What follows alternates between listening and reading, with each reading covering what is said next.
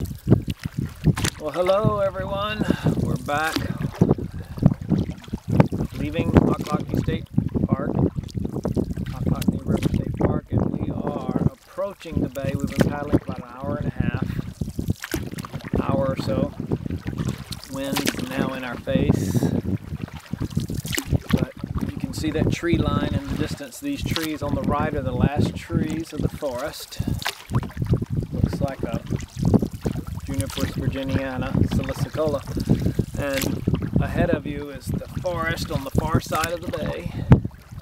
There's a grassy flat we got to go around to get there. It's been a wonderful paddle. It's a little cloudy today, as you can see. It was misting and raining all night. Yep, all night, but it was in the 50s, so it was quite comfortable. Not like that 24-degree night, 27-degree night.